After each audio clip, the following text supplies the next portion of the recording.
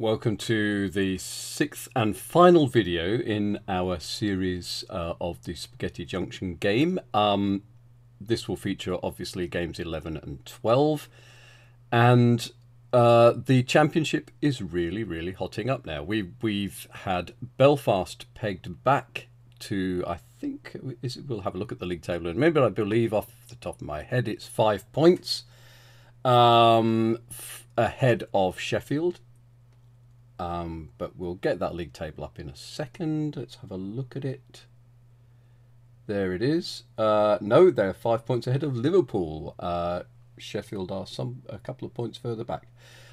So this puts Belfast in a very powerful position going into the last couple of games, despite their hiccup in game 10. All they have to do is make sure that one of their nearest rivals, Liverpool Sheffield, do not win the bonus points. Limited options as how they will go about that, but here we go. Leeds to kick off from the 4 o'clock position, and away they go in round 1. Belfast have gone after Liverpool there. That's a tactic designed to sabotage Liverpool's attempts to win the bonus points because they are a near rival. They will catch up with them in game 2. And then they will be as disruptive as possible. So round 2, is underway.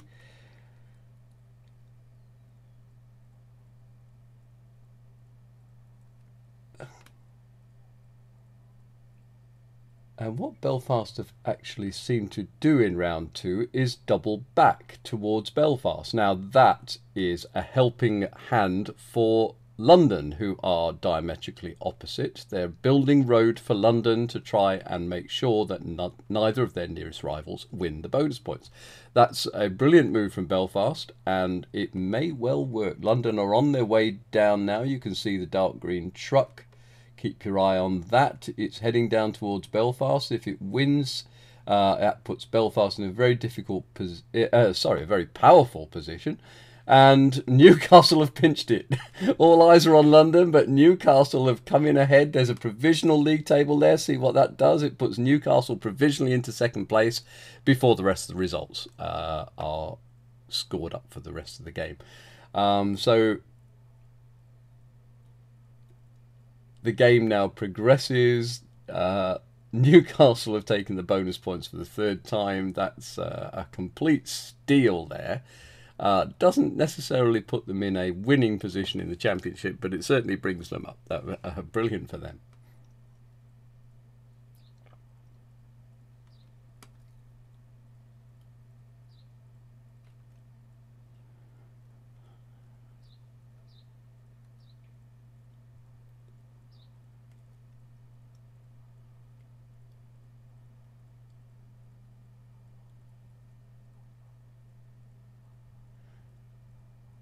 Now, as the game progresses, I'm beginning to sense a problem for Birmingham and Cardiff. We're going to stop this in a moment to have a look at what has happened to them. It all looks relatively normal, but they have not managed to get a single truck into a line north of Newcastle and Birmingham. Now that's a big problem for them.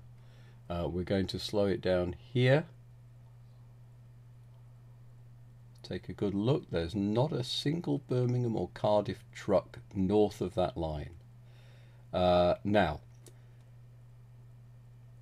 I can see what they might do. We're going to flag up a route. Here we are. This is what's happened. This is where they are. This is the routes that they have available to them at the moment. Nothing north of that Birmingham-Newcastle line, centre line in the board.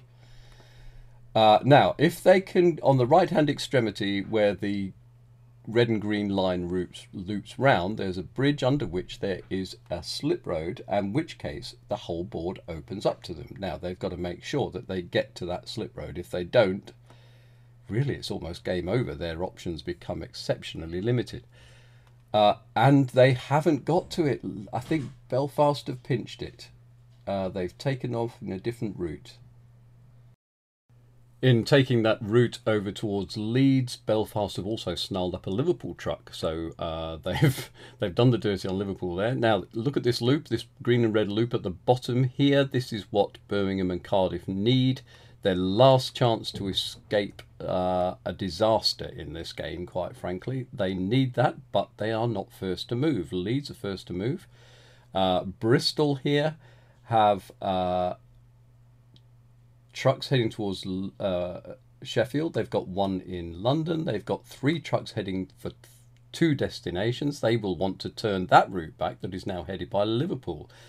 Same will apply for some of the other teams. Yeah, London have got exactly the same situation. They've got 1 in Leeds, 1 heading to Sheffield, and 3 trucks heading for 2 destinations. Leeds, identical. These are the first to move, of course, in the next round. So they will be after that slip road that Cardiff and Birmingham desperately need.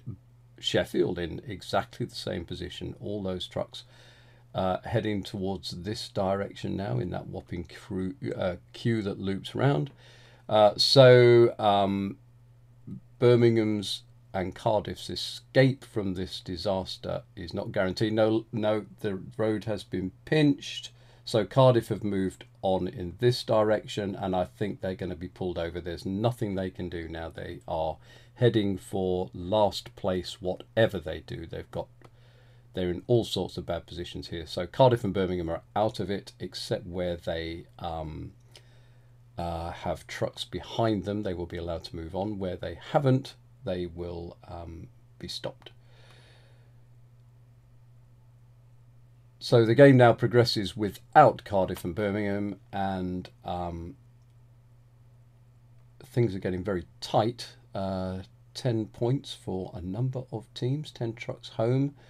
In fact, it's getting towards a stage where virtually everybody else is getting 10 trucks, or at least 9. Liverpool are out of it. They've got a truck pulled over on the right, as discussed.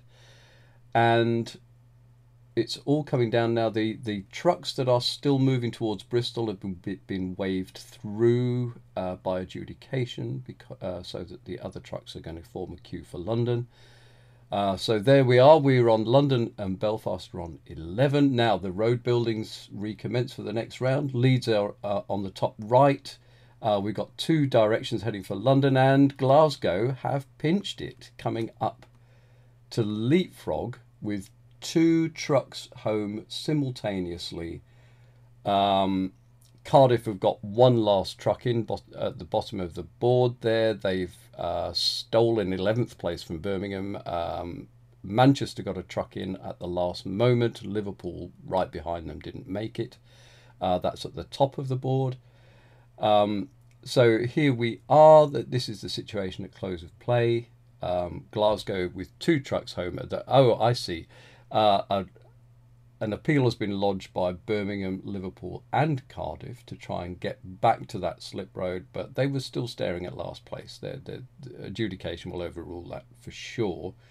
They've got trucks, for example, there and there, who really weren't going very far. So that's the result. 12 points for Glasgow, having leapfrogged the teams on 11 trucks. Cardiff stole 11th place from Birmingham, from a joint 11th place, shall I say.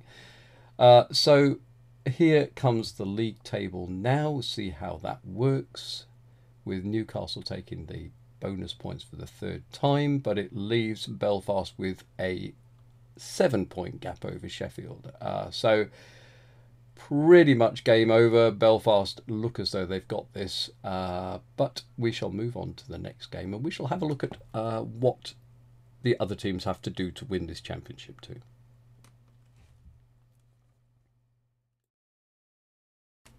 Now, where it says that Liverpool and Bristol must respectively win 5 more and 10 more, it means than Belfast.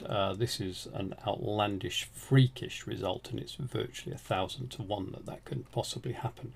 Anyway, but we shall move on to the game, and game 12 is about to commence any second now. You don't really need to see the teams. Here we go.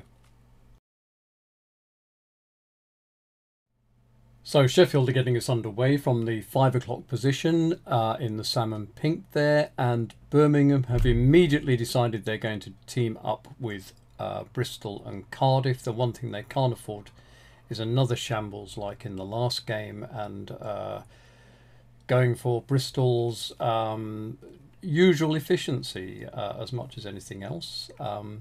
So game round 2 is underway now, and again, yep, Belfast have built straight back towards Belfast to help London try and win the bonus points, and that will keep it out of the hands of their nearest rivals.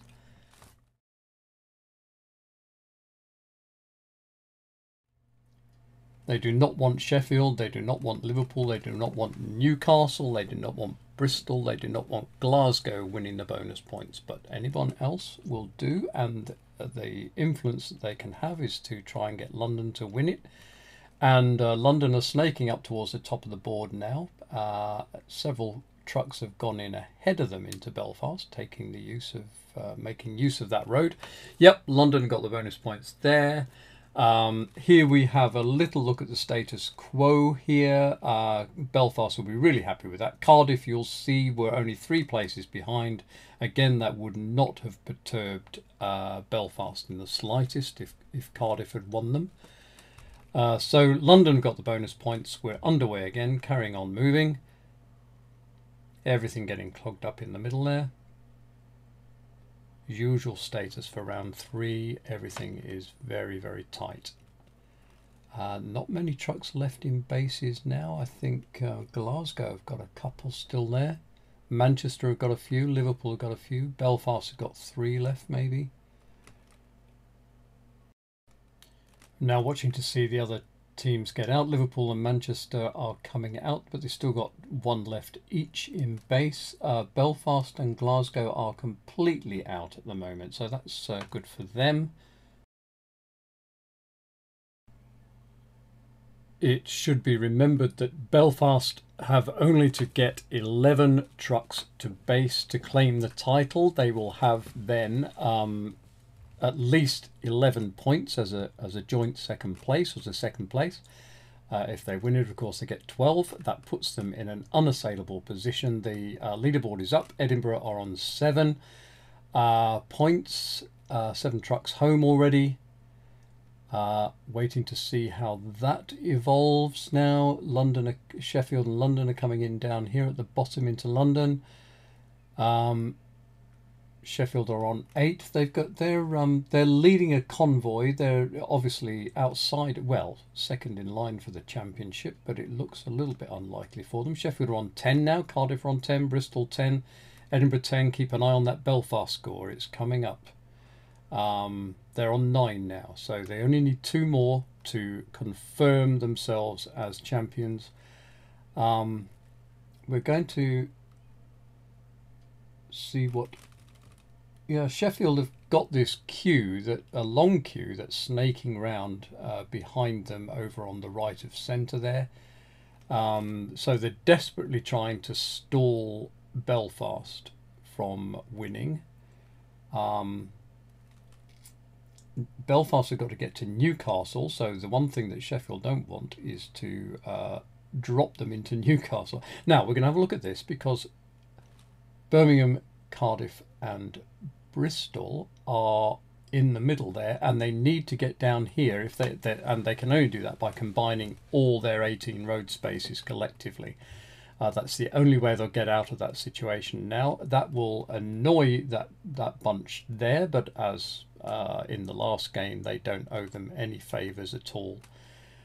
So they could go that way, but Bristol are already in. Birmingham are already in Bristol, to be honest. Bristol are already in Cardiff, so we'll see what they do when they start off. Yep, they've come down and they've smashed their way, stolen the slip road.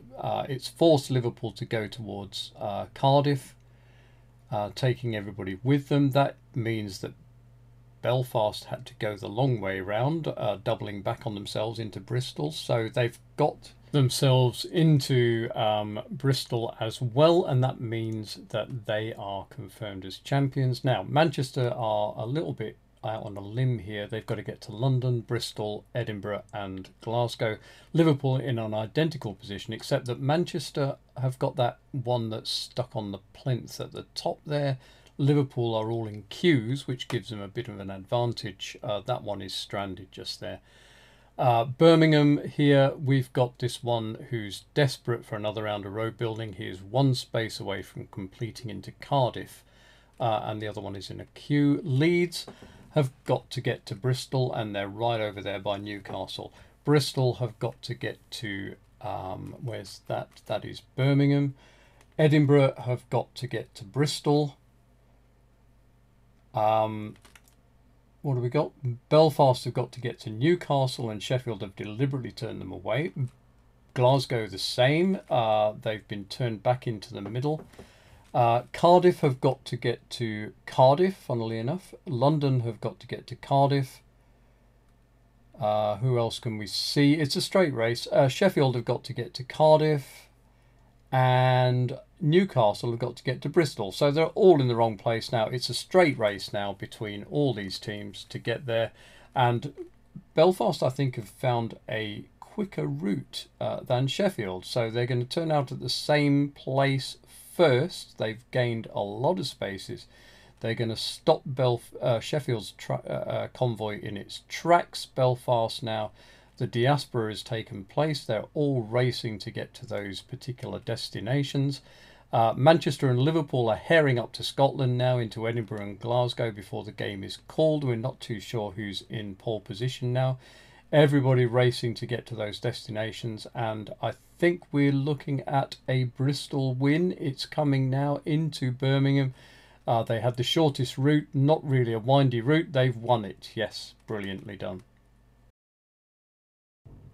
So here's the result. Bristol win.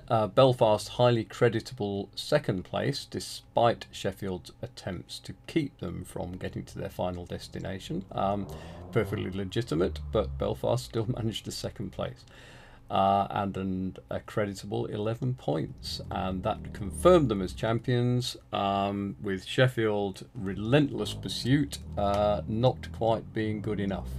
And we see that Birmingham and Liverpool's form has fallen off a cliff, steaming along so nicely earlier on. And now we're going to have a look at the game results. You don't need me to tell you which were the colours of the teams. You will know these by now, but you'll see that Belfast's only problem was in game 10, otherwise very creditable throughout. Sheffield chased them down. This is the way the championship progressed. The curse of second place afflicted teams like Edinburgh, Glasgow, Newcastle. You see how Birmingham's form just dropped off that cliff there. Liverpool died off in the last couple of games and ended 10th. So there we are. That's the end of that, and I hope you'll take a look at history as news and England football as drawn.